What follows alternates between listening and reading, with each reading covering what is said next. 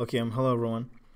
All right, so I actually deleted the public class and then the main method just so we can get used to writing it sometimes, right? So as you can see, I have this file saved as learnjava.java, right? And so let's just do it, right? If I undo it, you actually see it. You actually see the class and then the main method. But then let's redo it and basically create it just so we get used to it. So I'm going to go ahead and create a public class. And remember, we said that the class has to be the same as the name of the file. So public class learn Java, right? Without the extension, just the name of the file. Okay, it has to be the same as the name of the file. And then we said the class serves as a container for your program. Right? So I have the opening curly brace and the closing curly brace. And then we create our main method, right? So public static void main. And we talked about a main method, or basically a method. Well, first of all, let me just fill this up. We didn't talk too much about the method header, or basically what goes on in here, right? We didn't say, but we'll talk about it when we get to methods. But we said that a method is basically a series of code that we're going to type in here, right? In the method body. Okay, that is basically wrapped up together with curly braces, right? So opening curly brace and closing curly brace. So that's simply wrapped up, okay, together with curly braces and given a name. In this case, the name is main. And basically, once we call this method by its name, it does whatever lines of code we wrote in the body. And so we talked about this more, in the parts of a Java program and other programs, right? And other videos. But we'll talk more about methods once we get to methods, right? So, but this is basically the basic structure. So if you're not sure, please go back to the first few videos. There's one called the parts of a Java program, and the different parts of a Java program, and you'd have an idea of what it is. All right. So in this video, I wanted to talk about integer division, right? And so let's create a variable, a double variable, right?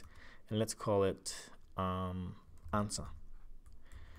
Right, and answer, I'm going to set it equal to, well, before that, let's just declare it. And then let's just, you know what, I'm going to set answer to be equal to 2.6. And let's print out the value of, sorry, my typing is bad, the value of answer, right?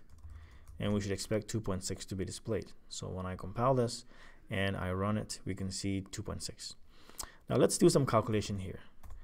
Let's divide, let's say 2.5, right? Remember we said the division. We use a forward slash. So 2.5 divided by 2.5, right? If I compile this and I run it, we get 1.0, right? Okay, let's try 5.0 divided by 2.5. And we can actually pull up a calculator here. Let's do the same thing here. So 5, just to cross check. So 5.0 divided by 2.5. It gives us 2, right? So we should expect 2.0 here, basically as a double variable or value. All right, so compile this and then run it. We get 2.0, which is correct. It's basically displaying 2.0 because the answer is actually a double. The answer is actually declared as a double, so it's displaying it as a decimal or as a double value. All right, so now let's try something else. Let's try 5 divided by 2. Now before we display the answer, let's check it on our calculator just to see what happens. So 5 divided by 2, right, gives us 2.5, right? 2.5. And we know that 2.5 can be stored in answer because answer is declared as a double. So we shouldn't have any problem. And so we should expect 2.5 here. Now let's try it out. So let me bring this up a little bit. Compile this, compiled well, run it, and we get 2.0. All right. Let's try something else. We were supposed to get 2.5, but we got 2.0. Let's try something else. Let's try 10 divided by, let's see, 10 divided by 3, right? Let's try it on our calculator. 10 divided by 3. We get 3.33333. Okay, good. So we know that's what we should expect here, right? So let's compile this and then run it. We get only 3.0. Now, what's happening? There's something going on here, which is called integer division. Now, let's go back to, I'm going to undo, let's go back to 5 divided by 2. Now, 5 divided by 2, when we typed it here, we got 2.5, right? So we're expecting the same thing here. If we compile this and we run, we are getting just 2.0. What's happening? So what's happening is there's something going on here which is called integer division. Now, because this operand, right, because this 5 here, this operand and this operand are both integers. When you look at them, they're actually integers. Because they're both integers, in actual sense, when you divide 5 by 2, you're supposed to get 2.5, right? But because these two, both operands are integers, what is going to happen is Java is going to take only, it's going to first of all consider this division as an integer division because both operands are integers. And so what happens with integer division is it takes only the integer part of the answer and drops the fractional part away. So basically it takes only the integer part of the answer and then ignores anything after the decimal points. And so that's why instead of having this value or this answer as 2.5, we get 2.0 because it's considering this division as as an integer division. And the reason why it's considering this division as an integer division is because both operands are integers, right? But this is wrong, right? We've declared answer as a double variable. It's supposed to basically store 2.5 in answer, but it's not doing that because it's considering this as an integer division.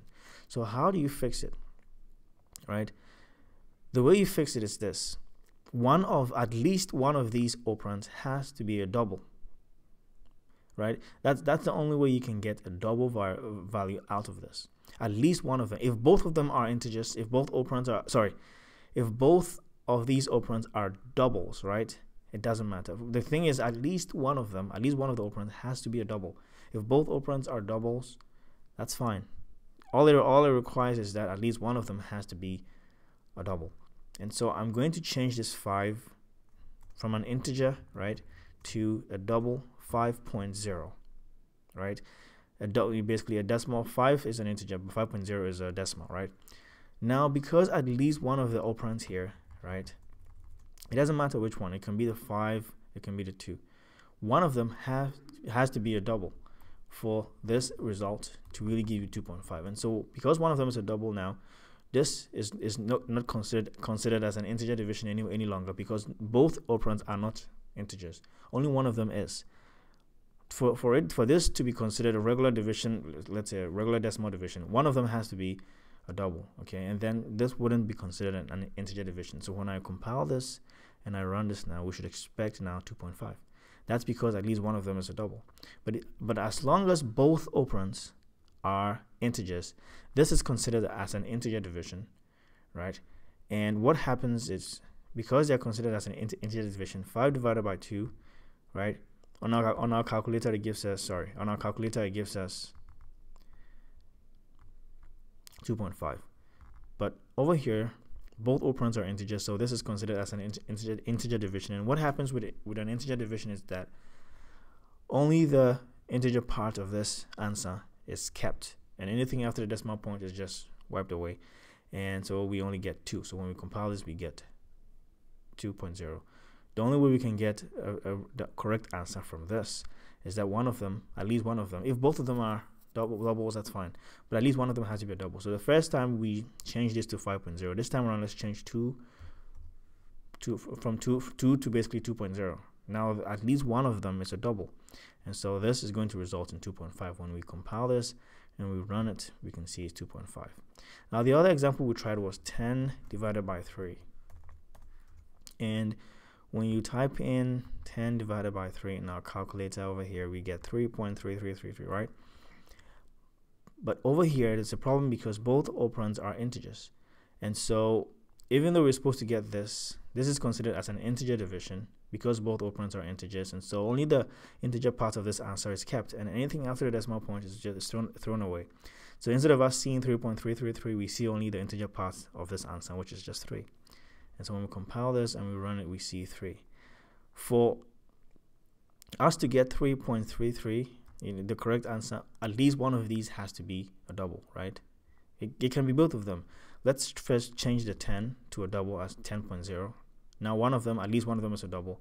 Compile this and run it, and we can see 3.3333. Well, this is the answer, right? We can also, let's take it back to basically an integer division. We get 3 back. Let's change 3 rather to a double, right? At least one of them has to be a double. And so now we see 3.33. Okay, let's take this back to where it was when it was 10 divided by 3. Now this is basically integer division, so we're supposed to get 3. Right now, let's make both of them doubles. Compile this and run, and we're supposed to get 3.33. Now the thing is, at least one of them has to be a double. If both of them are doubles, that's fine. All it requires is at least one of them has to be a double for us to get the real decimal answer.